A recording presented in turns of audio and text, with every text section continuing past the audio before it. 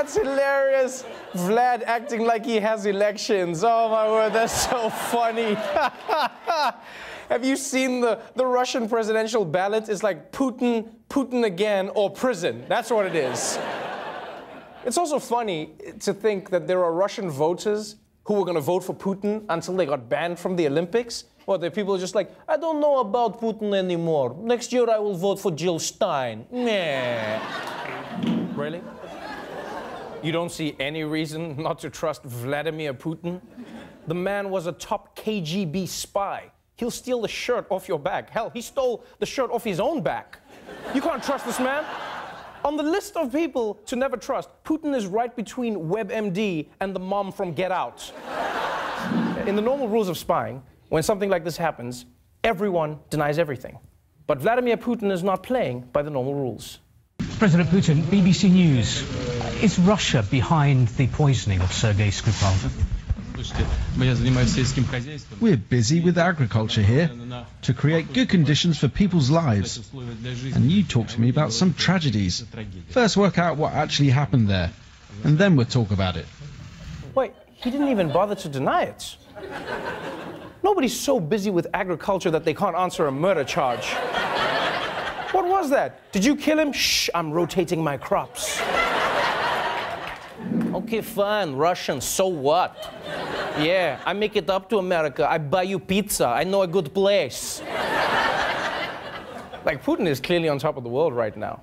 And the more anyone tries to corner him, the more fun he has. If the 13 Russian nationals plus 3 Russian companies did in fact interfere in our elections, is that okay with you?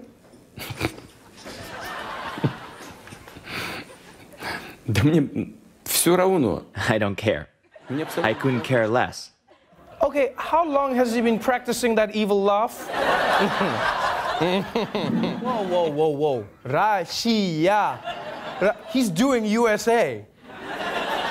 What the hell is that? Russia. That's not, it's Russia, Russia, Russia, USA. That's America's rhythm. Get your own chant, you big jerk.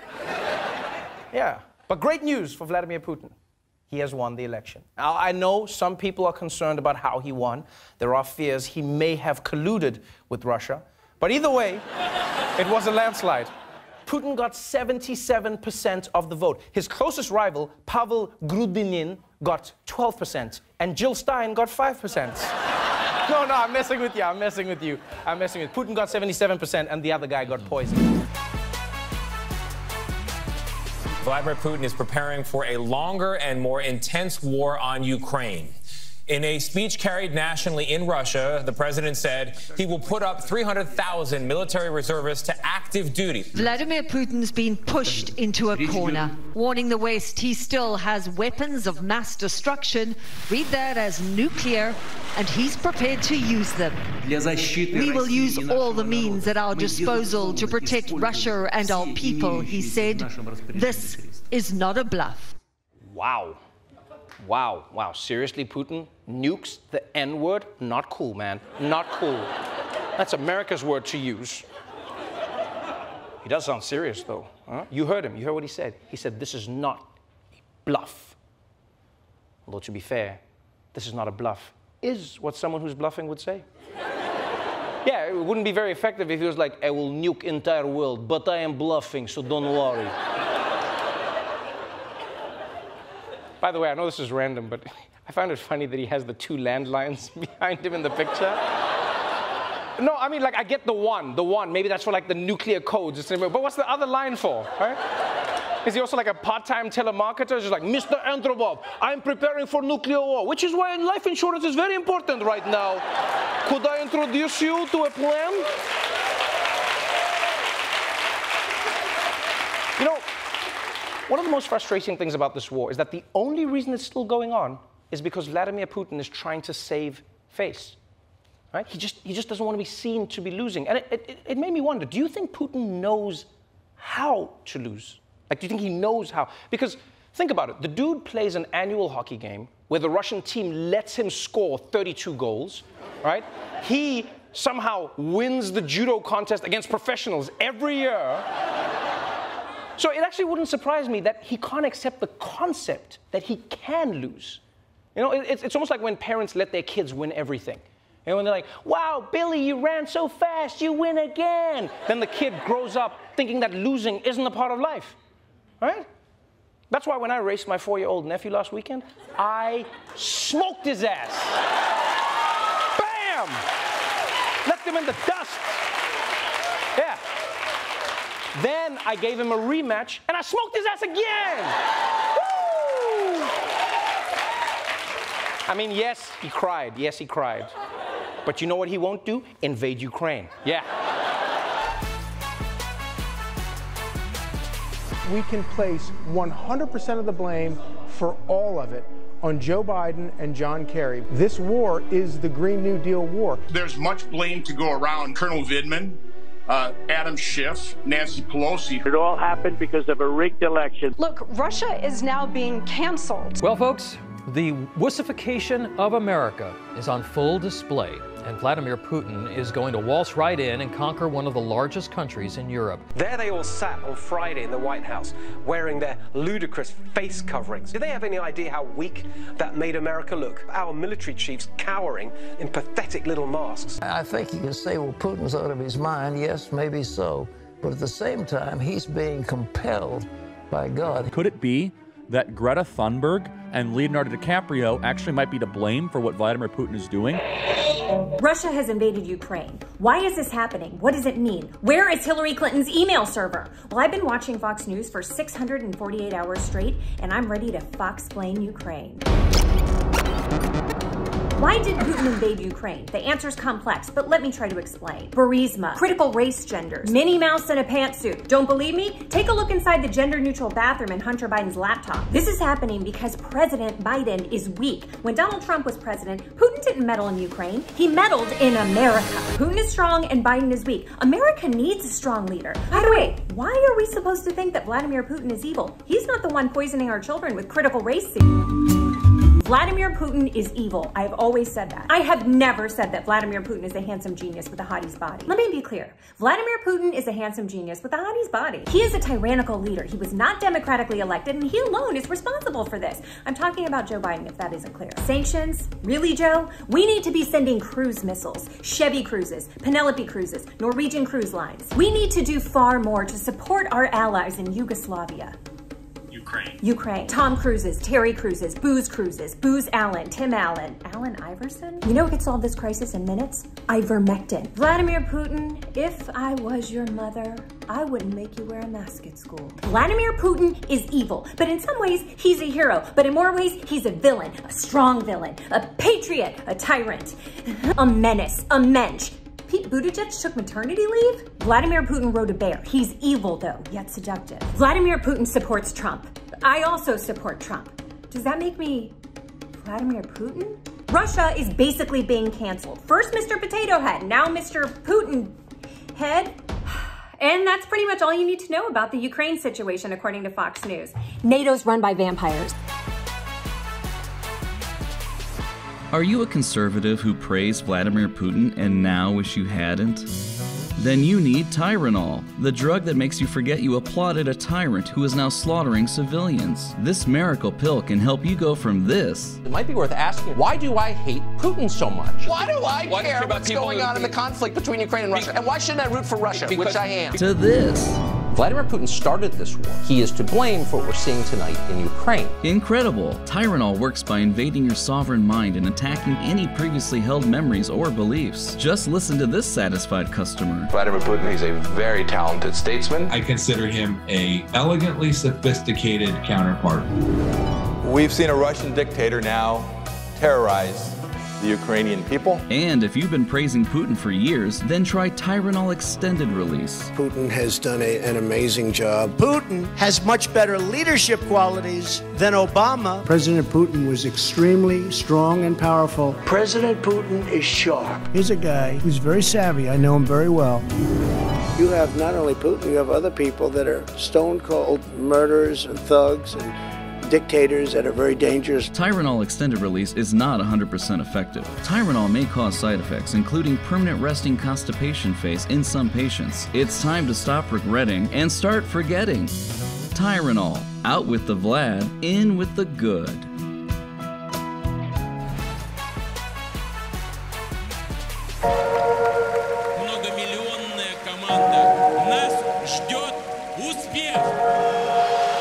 Can a leader be too perfect?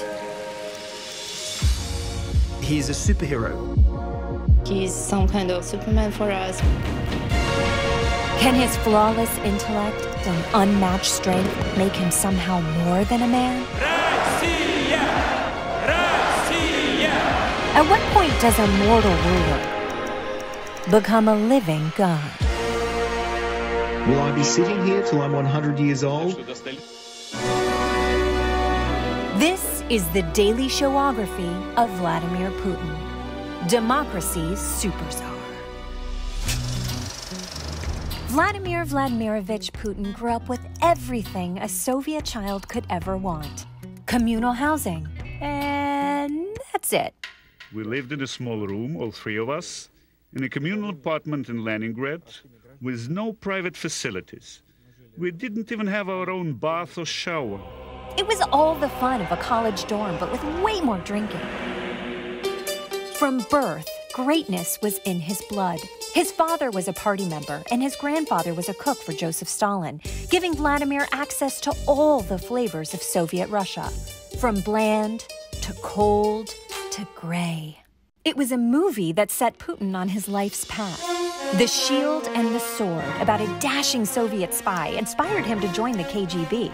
He'd be the Russian James Bond, meaning the guy trying to kill James Bond. By 1985, Putin was a lieutenant colonel in the KGB, stationed in glamorous East Germany. But in 1989, tragedy struck. A crowd of Germans, driven mad by the decadent Western influences of Coca-Cola and blue jeans, descended upon the Berlin Wall.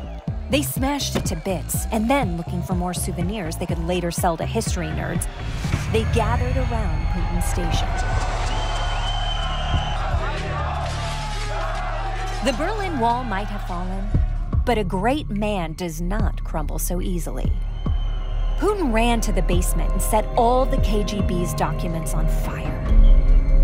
Then he went outside and told the crowd they would be shot if they didn't leave. What an honor for those Germans to be there for the future leader's first death threat. Through his heroic actions that day, Putin survived. But sadly, the Soviet Union did not. When I say that the fall of the USSR was one of the greatest catastrophes of the 20th century, I'm talking about a humanitarian catastrophe above all. After the dissolution of the USSR, 25 million Russians suddenly found themselves in a foreign country. That's right. Millions of Russians had to order whole new address labels. Was the downfall of communism really worth that? But Russia and Putin persevered. Under the steady leadership of the incredibly competent Boris Yeltsin, Putin rose through the political ranks, eventually becoming prime minister. The Russian public wanted to know, who was this young and objectively perfect man? To answer that, Putin commissioned a documentary about his life. Just like Beyoncé. And Putin's film was even cooler. He commissioned this rarely seen documentary about himself. Presenting Vladimir Putin, the credits read, in power. Weirdly, the soundtrack is from the Broadway show Cats. It was without question the second most disturbing movie ever to feature songs from Cats. In 1999, Boris Yeltsin abruptly resigned from the presidency to spend more time with his drinking problem.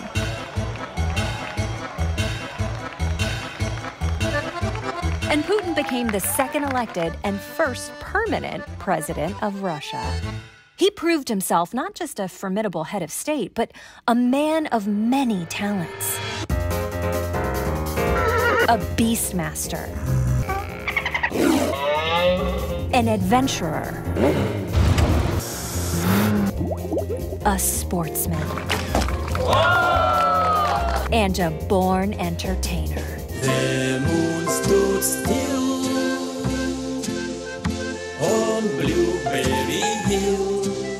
Vladimir Putin is truly a quadruple threat. Quintuple if one of the threats is making actual threats.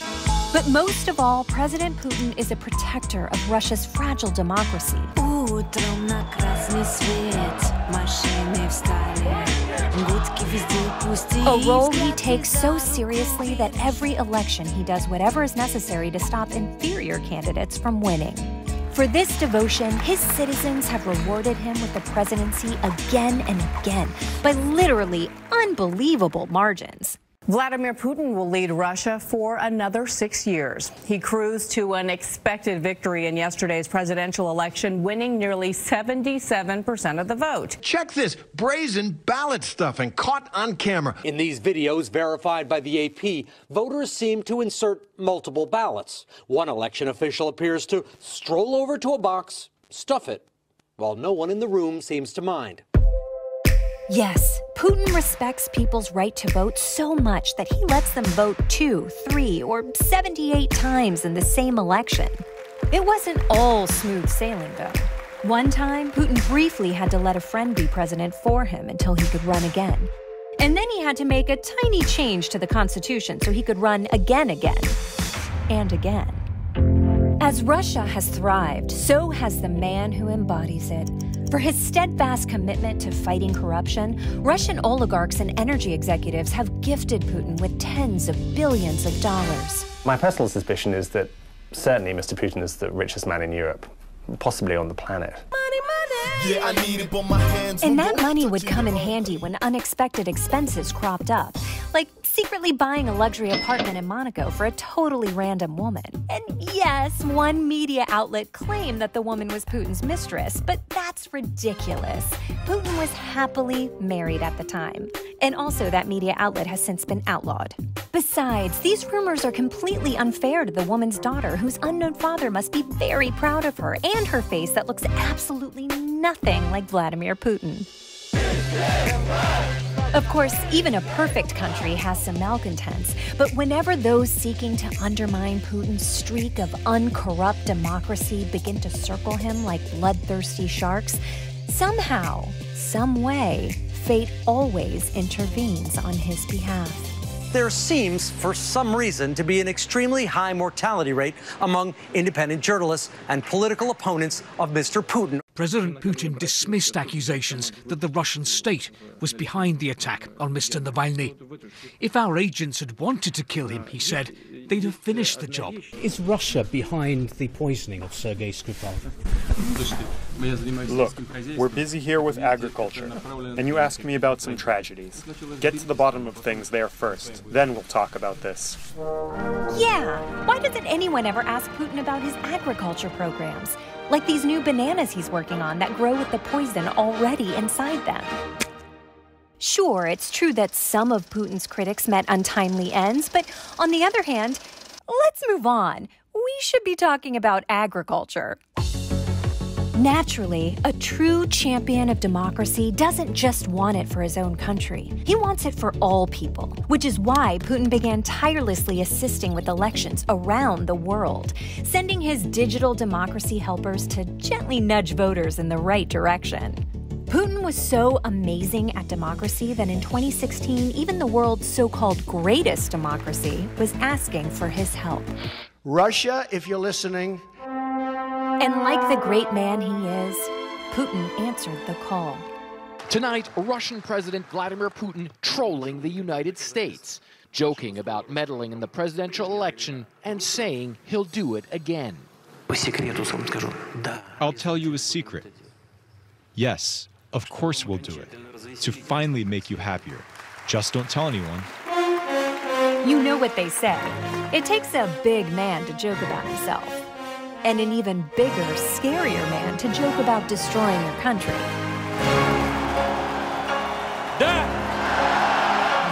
That's why in all the world there is no bigger man than Vladimir Putin.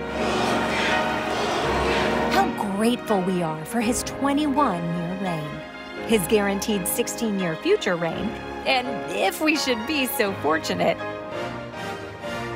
his 100-year reign after that.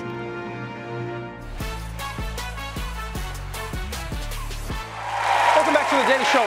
My guest tonight is Ukraine's representative to the United Nations. He's here to talk about Russia's war in Ukraine. Here he is addressing his Russian counterparts at an emergency meeting of the UN Security Council at the start of the war.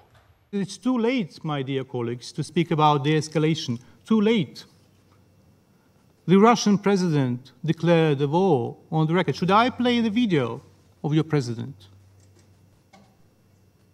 Ambassador, shall I do that right now, or you can confirm it? Do not interrupt me, please. Thank you. Then don't ask me questions when you are speaking. Proceed with your statement. Anyway, you declared the war. It is the responsibility of this body to stop the war. Please welcome Ambassador Sergei Kyslytsya.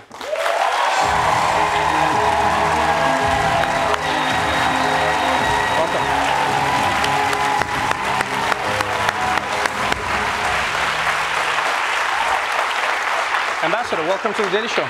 Well, thank you. Thank you for inviting me. You have a really interesting position and a difficult undertaking right now because you are representing Ukraine at the UN, and Ukraine is in one of the most precarious positions right now.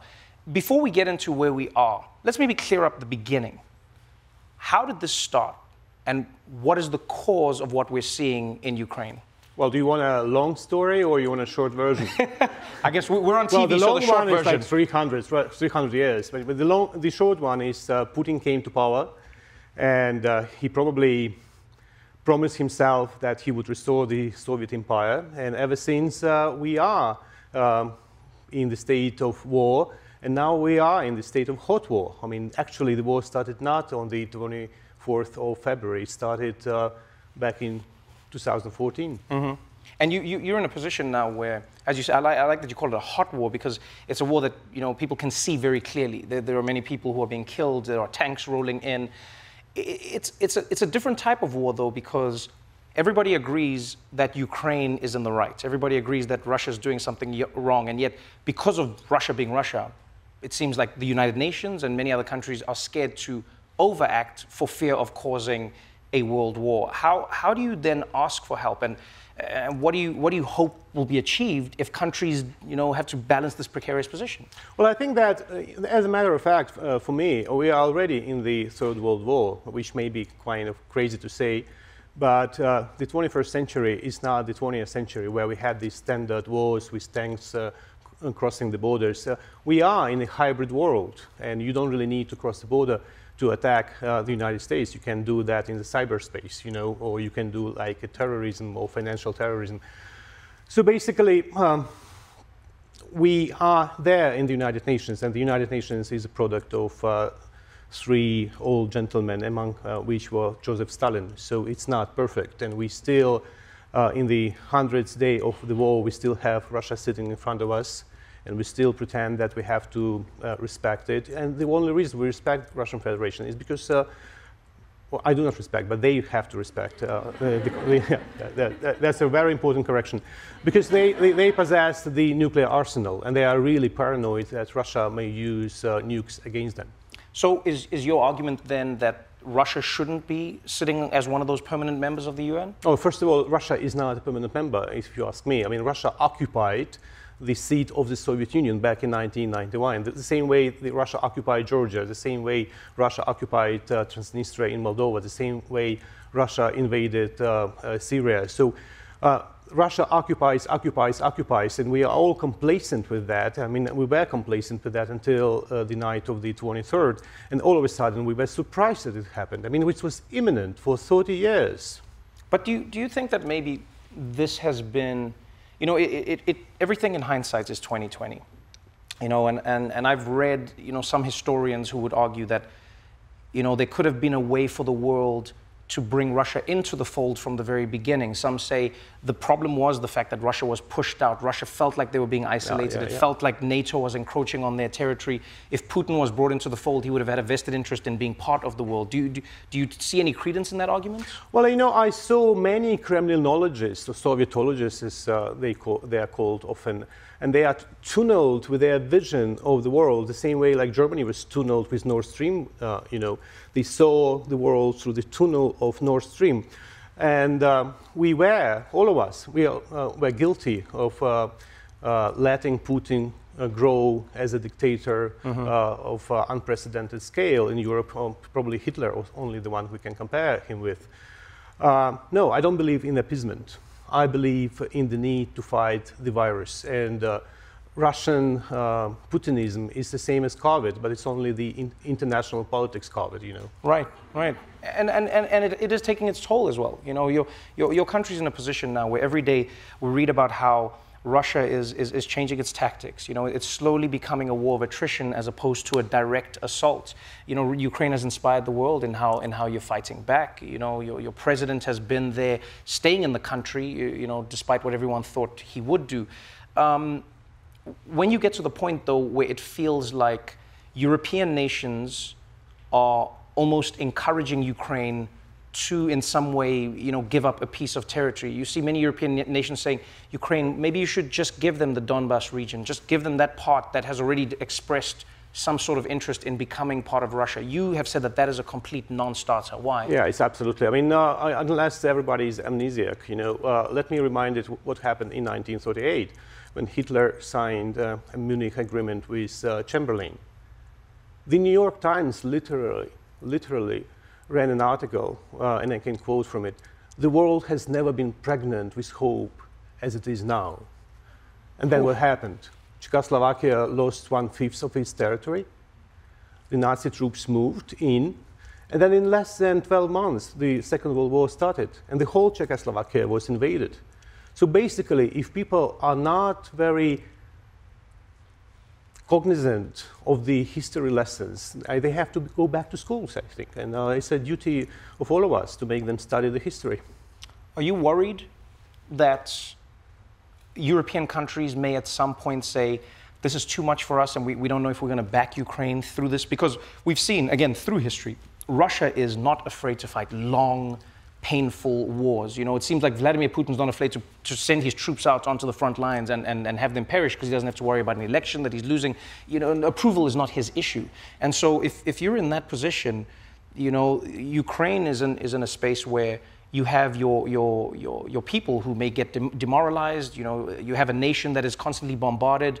You know, obviously the U.S. is helping you. But what would you hope the next steps would be then?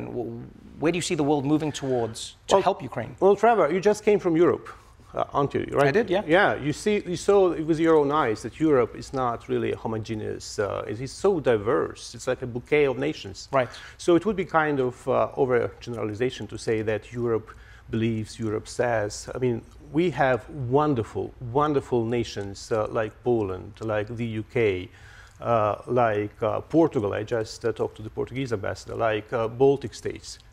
They will fight hard until the very end to defeat the Russian despotism.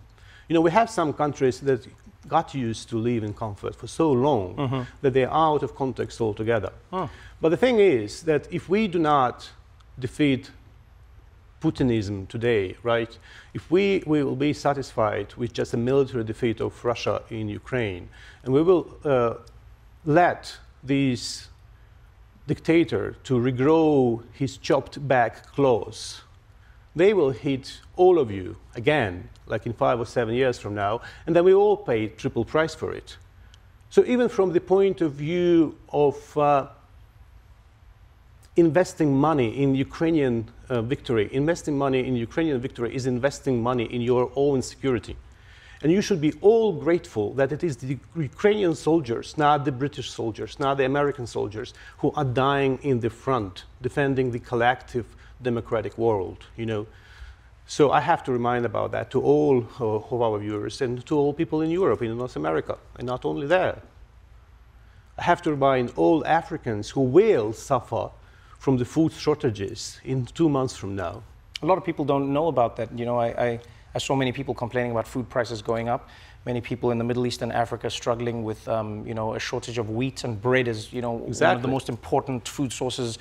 Many people don't know how much of that grain is coming from Ukraine for the entire world. There are countries that are 70% dependent on Ukrainian grain. And those countries are devastated with civil wars, or with droughts, or with climate calamities. They have no way to go on the market and buy grain from somewhere else. So, I mean, for them, it is a matter of survival. And the fact is that we have 21 million tons of grain sitting to be exported. Right. And we can't do that because one crazy little person in Kremlin does not really allow us to do that, you know. And that's amazing. I mean, that's amazing. And one of the jobs we have to do, one of the things we are doing currently in the United Nations, we are desperately seeking the way how to save millions of people who are literally under the threat of dying of starvation 10,000 miles away from Ukraine. Mm-hmm. You know, and that is why this conflict has so many implications that, unlike in 2014, when we were all happy to have 100 nations voting in favor of the territorial integrity of Ukraine, we now have overwhelming majority. We have 141 nations that voted on the 2nd of March and that identify Russia as an aggressor state. You know, there were only 4 countries, such wonderful countries as North Korea and Syria, who voted in support of Russia. You know, and it's very important. It's very important because the world finally understood that it's not just about Ukraine. Mm-hmm. It's about the entire collective democratic community of nations. Thank you so much for joining us, Ambassador. Thank you for inviting me. I appreciate your time.